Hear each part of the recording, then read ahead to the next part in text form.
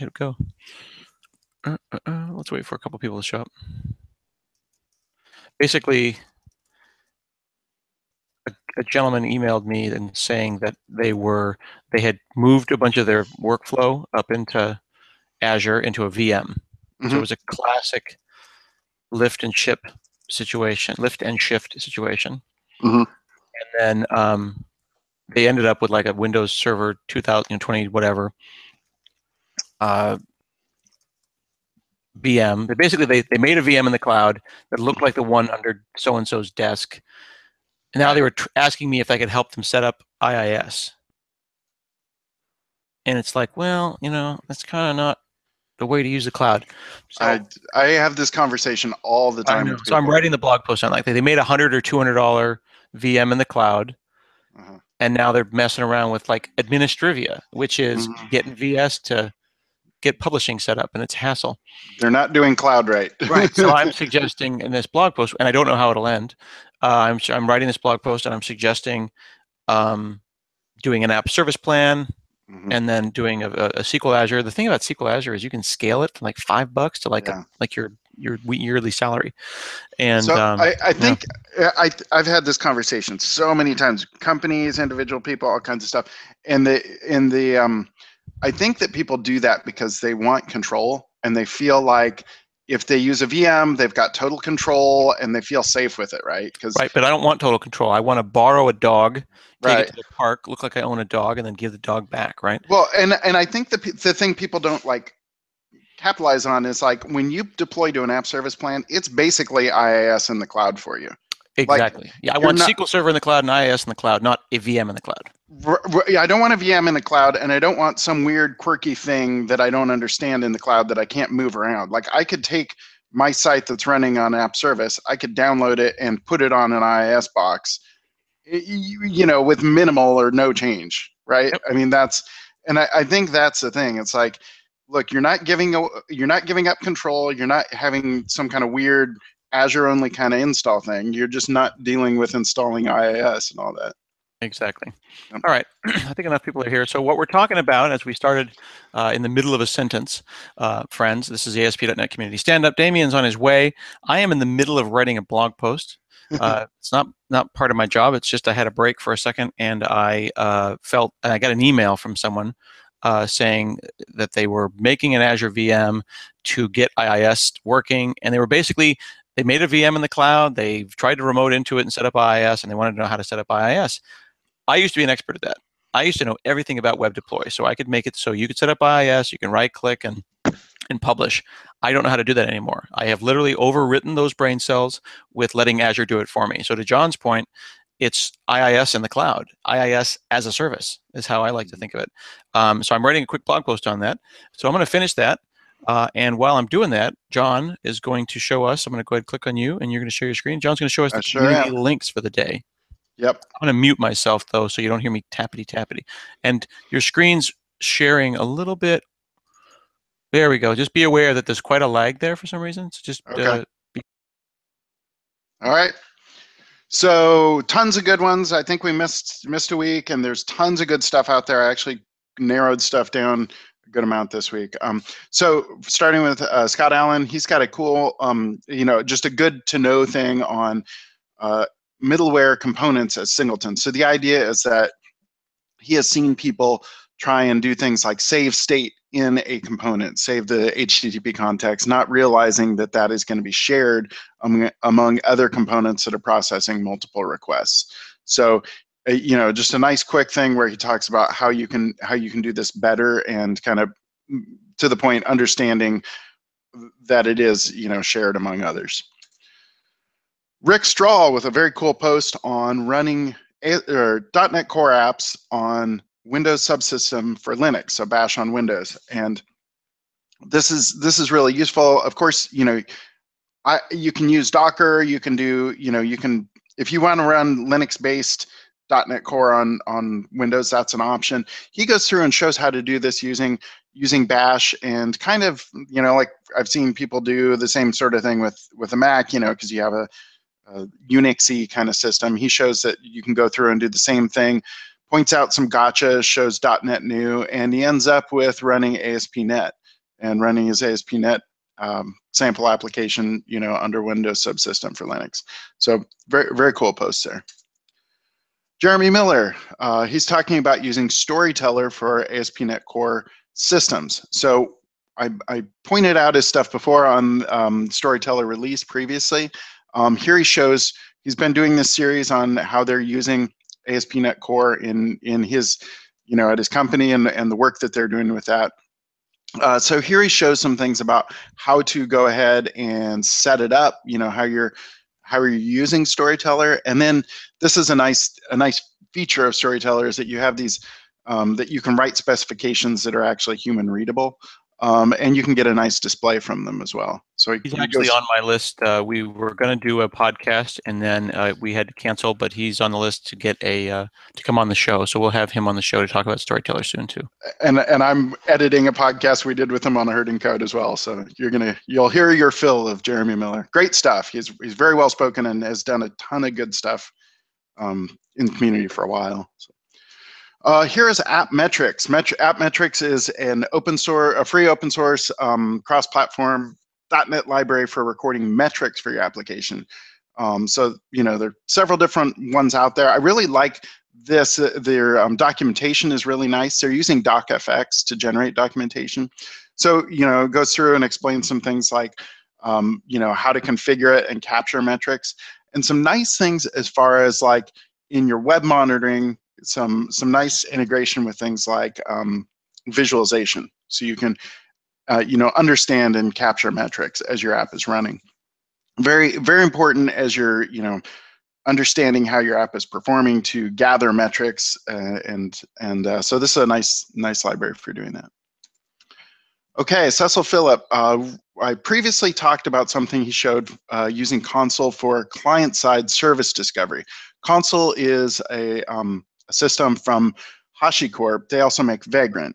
So they do things that Cecil showed before, service discovery. There's also failure detection and some other services available from Consul. So in this post, Cecil shows how to set up to check service health and implement health checks for your application. So he shows the code required in order to set that up and get your health checks. And then you end up with a nice, here's kind of a dashboard that you get to see your health check status. So that's pretty cool. Hisham showing cache dependency in ASP.NET Core. So cache dependency, caching, you can get a lot of performance benefits from implementing a good data cache in your application. However, you need to keep your cache up to date as things change. So Hisham's done. Hisham looked and showed, look, I can have cache invalidation set up on memory cache, but not for my other cache types. And so he shows how you can set up a file-based cache dependency so that your cache will be invalidated when files change and your cache will be updated automatically. So you get the benefits of caching, but your data is kept up to date when needed. This is cool from Andrew Locke. He's showing how to use image sharp for resizing images in ASP.NET Core. So he actually shows cropping and resizing. And he compares it against code in corecompat.system.drawing. So corecompat.system.drawing is designed to look like the classic system.drawing interfaces. And image sharp is kind of a new rethought image processing API. So he goes through and explains, here's how you do it in one versus the other. And he does do some things where he says, like, look, if I am doing, for instance, if I'm cropping and resizing, this is what it looks like with system.drawing API. Whereas if I do that in image sharp, it's, fewer lines of code and more readable. So he explains, why he's preferring image sharp and nice example code on how to use it. Hey, John. Yeah. I think our boss just showed up. Wow. There he is. I don't appreciate that Damien has actually snuck our boss in. We were doing really well. I snuck him in. Yeah.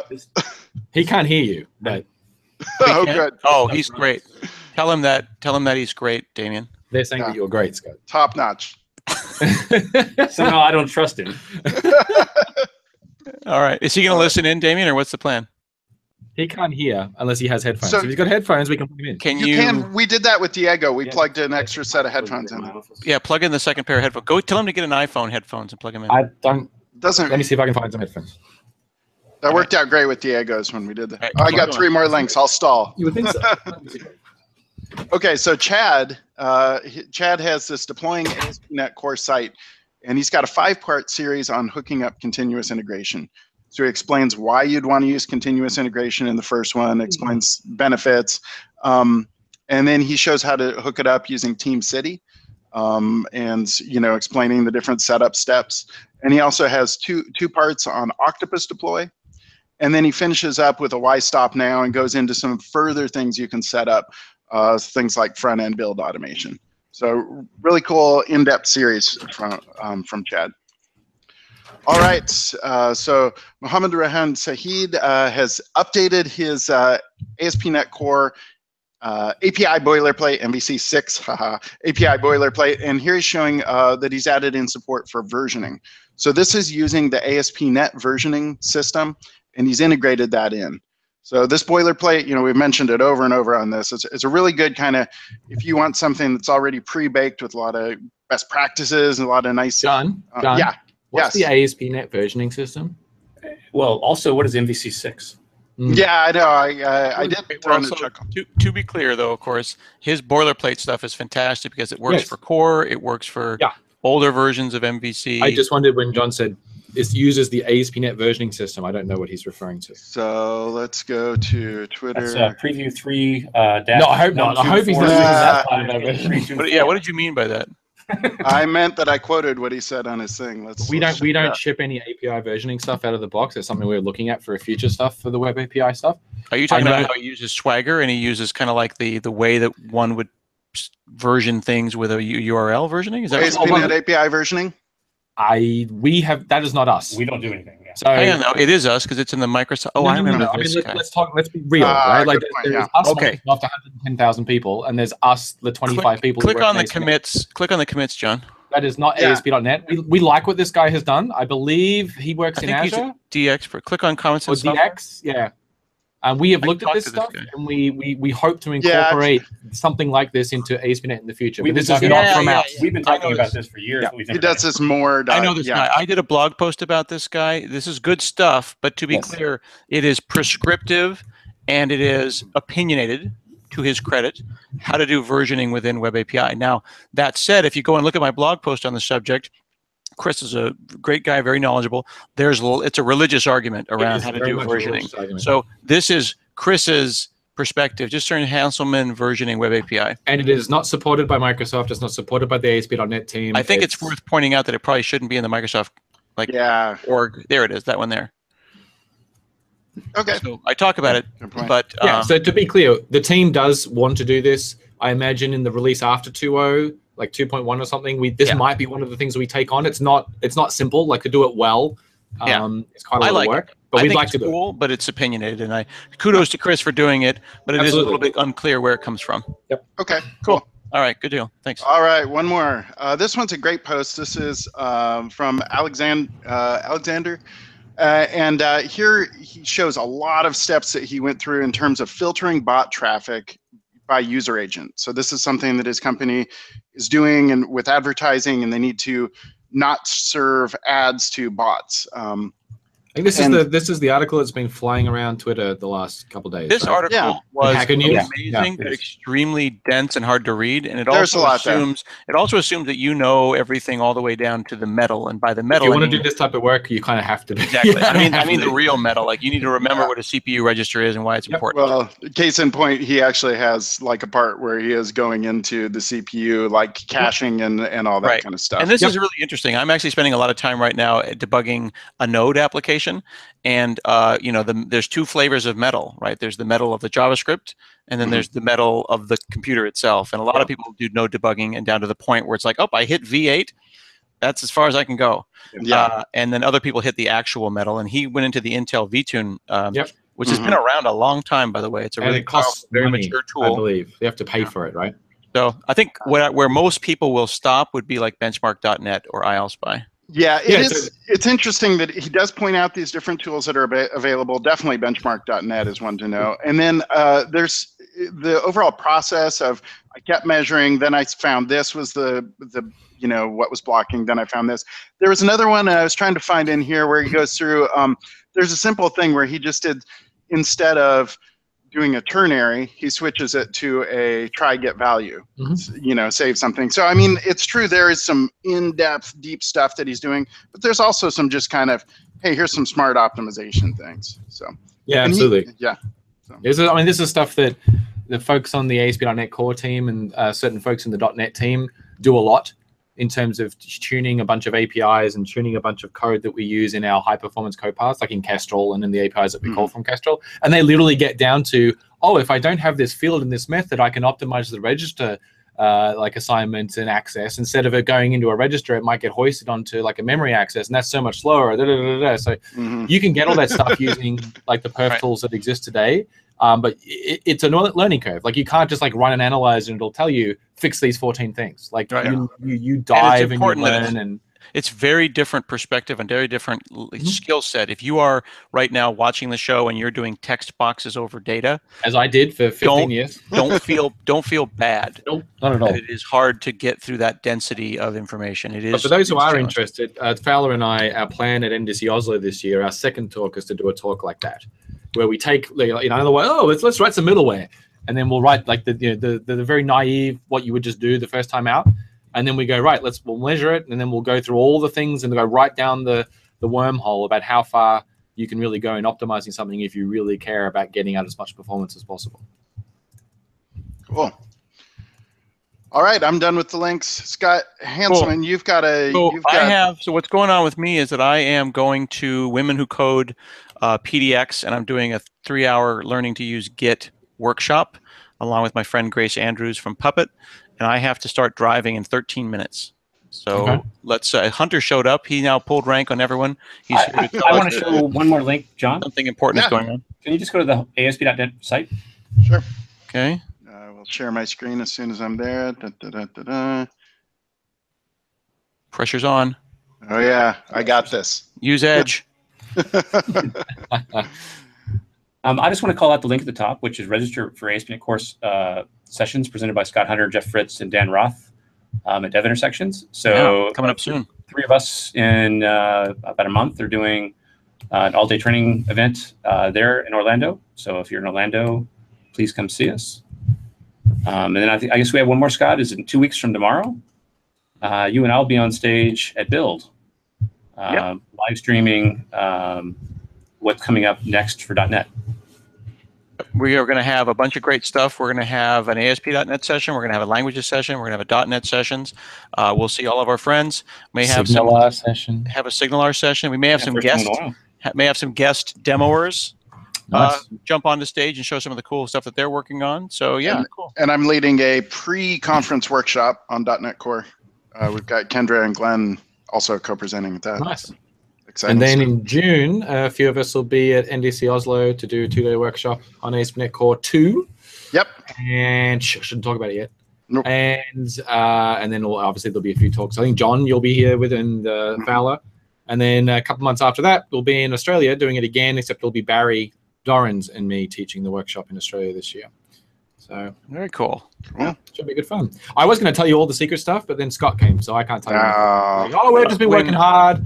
When you, hey Damien, when you put your arm down hard, it makes a big thumping noise because you hit the microphone. So I best not do that. Well, or just use it for great effect. Use it for effect. Because Hunter does. You saying that immediately, the first thing Hunter does is do it. Exactly. We gotta test it. You gotta test it. We have to validate what you guys say. That's right. That's right. So we're all crazily getting ready for our first preview of 2.0. I mean, we've talked about 2.0 stuff for a while now. There's a lot of stuff coming. Razor Pages is looking sweet. It's looking really, really nice. I'm really happy where that's landing. There's a whole bunch of stuff happening under us in .NET Core 2, .NET Standard 2, which we've talked about a lot. We've done a lot there's been a lot of small tweaks in how .NET Core 2 as a development platform sort of comes together. We've worked a lot on the sort of the first run experience. So once you acquire, then you do your first .NET new. There's some things about that experience today that we're not particularly happy with, that we've made some improvements all through the stack to improve that. There's the great Kestrel replumbing that we've talked about a few times, where Kestrel has been replumbed on this new API called System.io Pipelines. That won't be public in 2.0. It'll be internal for Kestrel only, but we intend to make it public later in the year as part of a minor release on top of 2.0. Incidentally, it lines up with when Signaler will go public, because Signaler relies on this API being public, so that's really cool.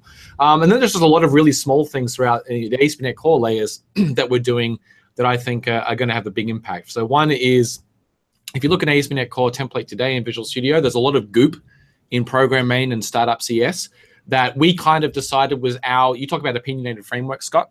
Mm-hmm.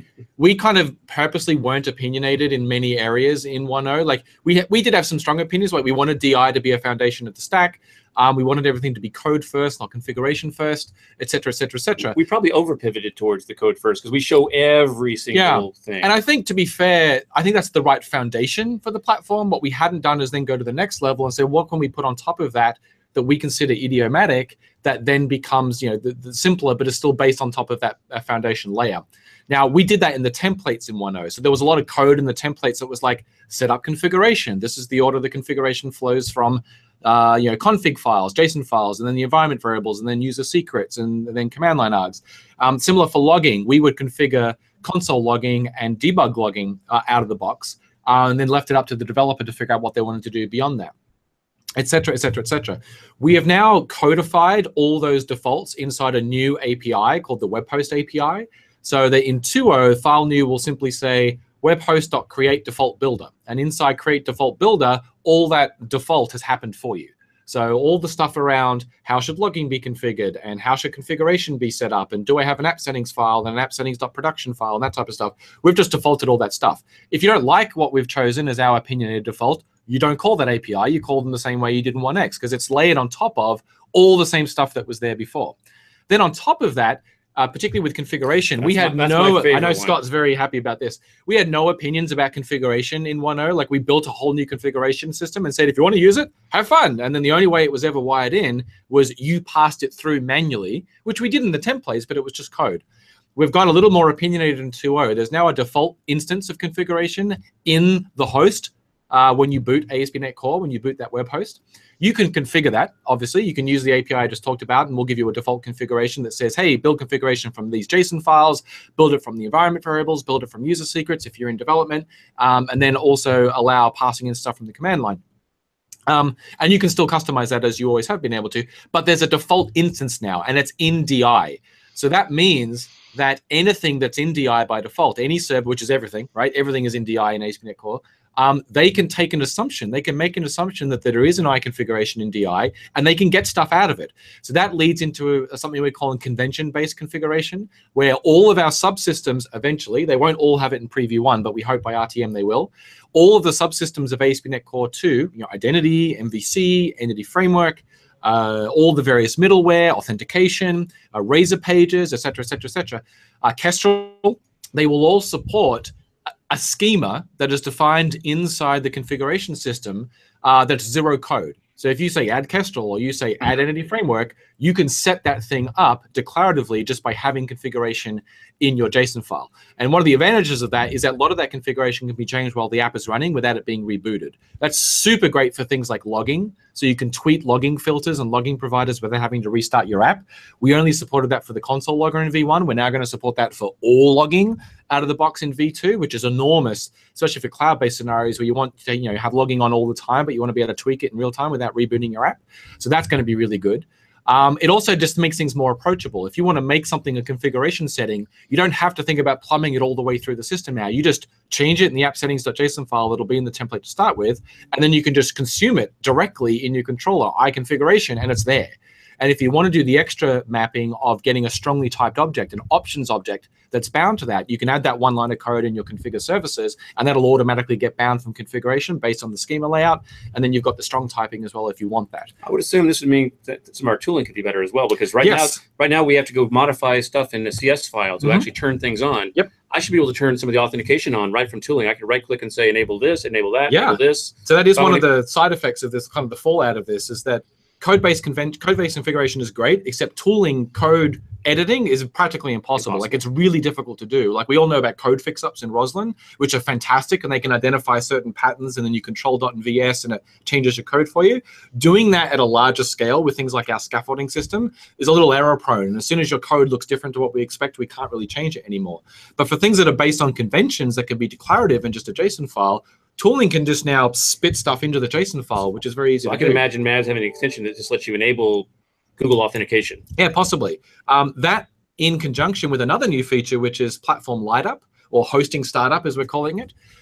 You can now add a class inside your application and decorate it with an attribute, and we will find it automatically when your application starts because it has this attribute. And then we'll call a method on it during hosting startup, so that you get a chance, that method gets a chance to change logging, change configuration, inject services, which include a startup filter if you need to add a middleware in the beginning of the pipeline, et cetera, et cetera, et cetera. And so now tooling can again take advantage of that. If a lot of the times when you add something to an ASP.NET Core app, what you need to do is set up configuration, set up services, add something into the middleware pipeline, add some files into the project, da, da, da, da. What if you could just do all that automatically through a tooling gesture? Because we can just lay files down without having to be scared of breaking other stuff in your app because we're editing files, and then they're just discovered as part of the startup process. So we've added features that are enabling those type of things now. We may not get to leverage them all right out of the bat, but we've added a bunch of features that are related that we're going to build on over time that do so. We're also going to use a bunch of these features to enable some really nice scenarios in Azure, but we'll talk about that more in a couple of weeks. 2 weeks. 2 weeks, yes.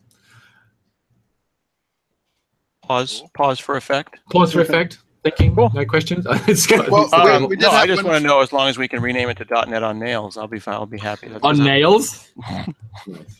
We had one question from Hisham. He was asking, can we do the same thing with localization to add supported cultures without a reboot of the app? Yeah, we absolutely could. So basically any subsystem today that takes an options object, which is pretty much all of them, to configure how that subsystem works, whether it's a middleware or something services driven, it can be updated to support this now. And so, as I said, I think what we'll do is over the pre-releases and the final release for 2.0, you'll see those subsystems kind of come in and opt into using this new system. We won't get them all by default out of the box because we have to go through and update each one to have whatever schema it likes. But that, yes, we can absolutely do that, and that's a great suggestion. We should absolutely do that. All right, I have to go. Okay. And that's awkward, Not a problem but at all. it is what it is. Because it's taken me an hour to drive down there. Okay. Cool. Awesome. Yeah. So thank you for I called this one the short one, or the short version anyway. I'm a little concerned that I look about 10 years older than my boss. Which Well, is, you do have a very full beard, so. Well, we did And it get is quite compliments. Ben Adams complimented our beards when the Oh, show really? started. Yeah. So my very kids, short right now. my So kids that- always go like this, and they do this kind of like. I keep mine short, Scott, so it doesn't have the gray like yours does. So. Yeah, I told myself that, but then it just means that it's all got white stubble all over the place. But I need to get more wrinkles like Pierce Brosnan, so I can get that Remington Steel thing, and then I'll Just be normal. That's all it is. Okay. Actually, like a crazy person that just came down from the That's mountain. right. That's right. What year is that? When I was a boy, we didn't have ones and zeros. We only had zeros. All right, Travels. everybody, let's do Extreme. the dramatic zoom out Yeah. with the boss. Zooming out. It's engaged. This is an important part of the show. Zooming. Dramatic. That's as far as it goes. Oh, for God's sake, you screwed up the dramatic zoom out. That's the 2 shortest people in the dramatic frame. zoom out you've ever done. You're supposed to zoom into the Iron Man part of your shirt, and then we zoom I'll out. zoom into dramatically. no one's in the There we go. There Zoom into you go. nowhere, man. Look at that. Okay, here we go. And then I'll zoom out. Look, there we are. Zoom out. Dramatic It's so dramatic. zoom. Ta-da. Stop.